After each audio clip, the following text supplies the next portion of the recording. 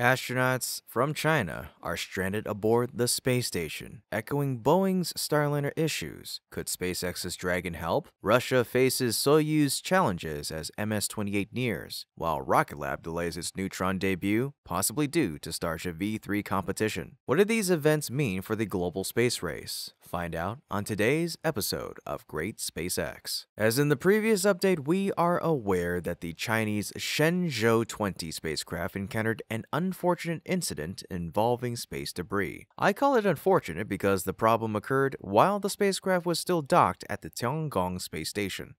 This encounter may have caused the spacecraft to develop a leak, potentially creating serious risks if the crew attempted to return to Earth as originally scheduled. The situation became more complicated when the incident happened after the new crew, Shenzhou-21, arrived at Tiangong. This sudden overlap of two crews in the station increased pressure on available living space as well as food and other resources. Paradoxically, having two crews on board might also aid in addressing the spacecraft issue more efficiently, as more hands are available to troubleshoot and implement solutions. China has been providing updates on social media platforms such as Weibo to inform the public and the aerospace community about how it is handling the problem. On November 5th, which was the original expected return date for Shenzhou-20, the China Manned Space Agency, or CMSA, stated spacecraft is suspected of being struck by small space debris, and impact analysis and risk assessments are underway. In a subsequent update on the 11th, CMSA provided a more detailed report. The Shenzhou-20 manned spacecraft return mission, the project adheres to the principle of life first, safety first. Emergency plans and measures have been immediately activated. Comprehensive simulation analysis, testing, and safety assessments of the Shenzhou-20 spacecraft are ongoing.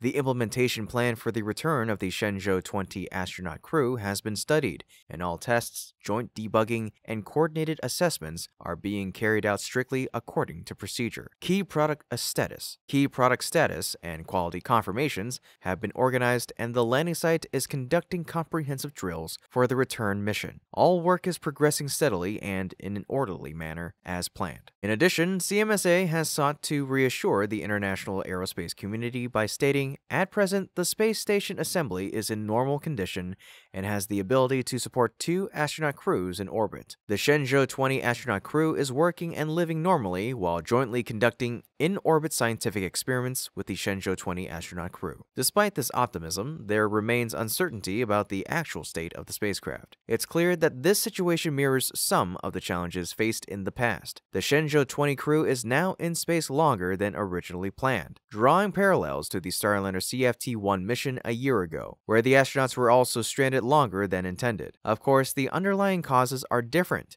Shenzhou-20 is dealing with damage from external debris, including potential leaks, while Starliner's delay was due to internal technical issues, such as thruster malfunctions and helium leaks. So how can China resolve the current problem? It's likely that internal handling will be the first priority. One option is for the two crews to assist each other in troubleshooting the Shenzhou-20 spacecraft to enable a return as planned. This approach, however, has significant drawbacks. The extra crew on board Tiangong increases the consumption of food and other life support resources, which may necessitate urgent cargo missions to restock the station. Another option is to use a different spacecraft for the return. China could send a new vehicle to bring the Shenzhou-20 crew home, while the damaged Shenzhou-20 spacecraft returns uncrewed, similar to the Starliner contingency approach. Alternatively, in urgent circumstances, the Shenzhou-20 crew could return aboard the Shenzhou-21 spacecraft while the Shenzhou-21 crew waits for a replacement vehicle. Both options carry risks. The first approach leaves Shenzhou-20 crew members in space for a longer period without certainty about when a rescue vehicle could be ready. Preparing an emergency crewed spacecraft is complex, as it requires careful refurbishment and safety validation. China currently has Shenzhou-18 and 19 under refurbishment, but 19 is already planned for Shenzhou-22, leaving 18 as the only plausible rescue vehicle. The second approach risks stranding the Shenzhou-21 crew. In human spaceflight, a crew always requires a reliable return vehicle at the station in case of emergency. No mission can safely leave astronauts without access to a spacecraft capable of evacuation. Even if a replacement spacecraft is arranged, delivering it to Tiangong presents additional challenges. To allow sufficient space for the return operation, operation, the new vehicle must be launched uncrewed. Flying a spacecraft without a control crew on board carries risks, as ground operators cannot fully compensate for all in-orbit procedures.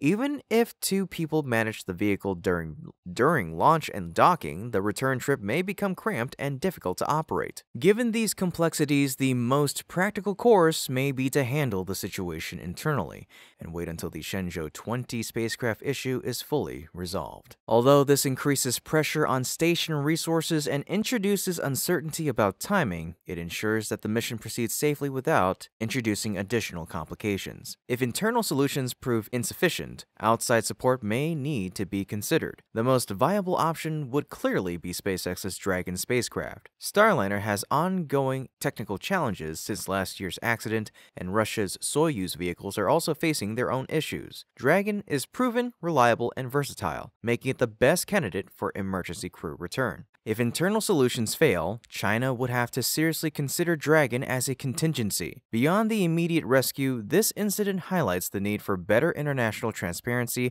and collaboration in space operations. While China and the US are competitors in many aspects, space exploration is a shared human endeavor, and challenges such as space debris affect everyone. Establishing communication and coordinated response mechanisms could allow the international community to handle such incidents more effectively and safely. The broader implication is that the world may need a dedicated space rescue fleet. With increasing numbers of satellites and debris in orbit, risks to crewed spacecraft are growing. In such a system, SpaceX's Dragon would naturally play a leading role due to its proven reliability and operational flexibility.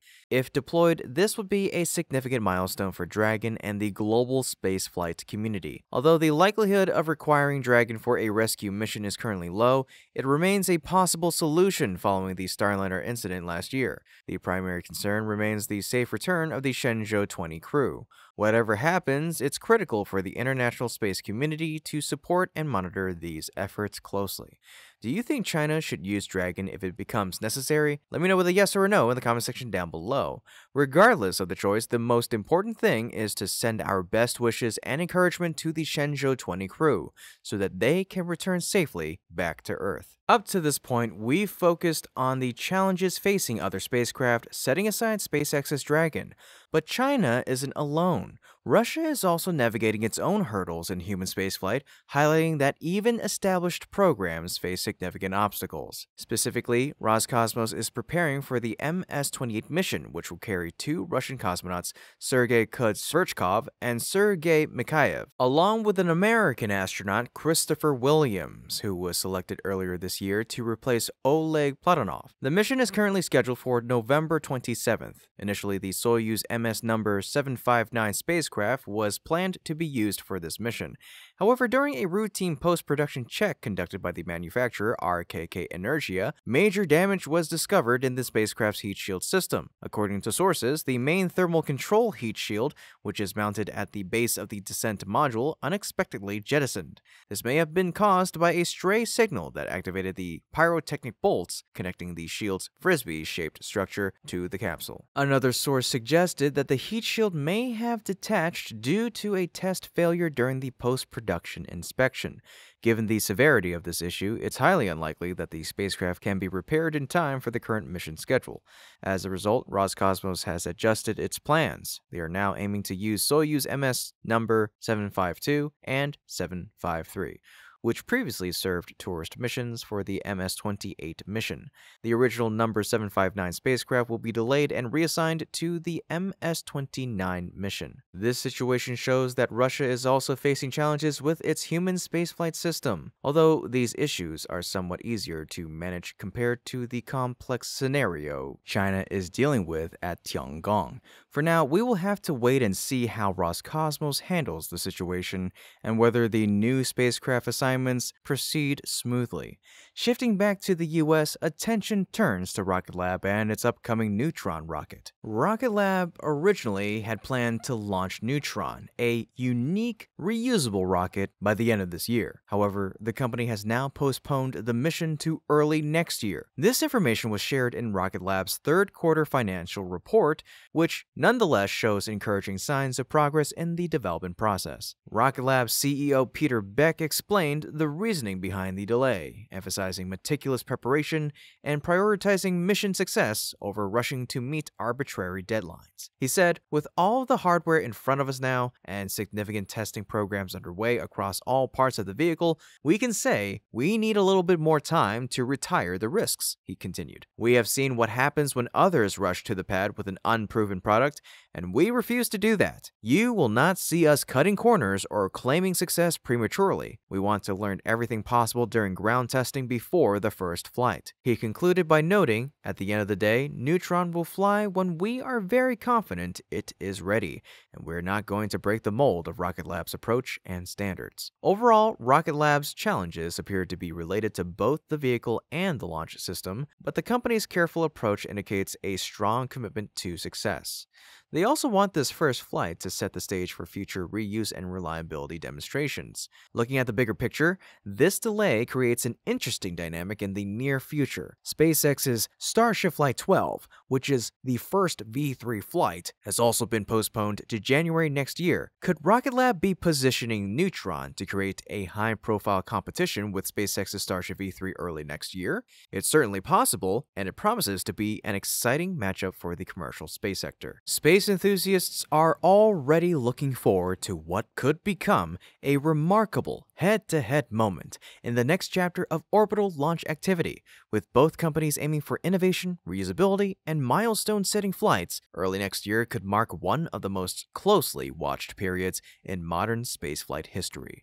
Are you ready to see how this competition unfolds and who will achieve the next major breakthrough first? In any case, this has been Kevin with Great SpaceX. Don't forget to like this video and subscribe if you haven't already to stay up to date with yours truly on the latest milestones in SpaceX's journey. Thank you so much for watching, and always remember, curiosity, imagination, and inspiration will follow you so long as you keep looking up.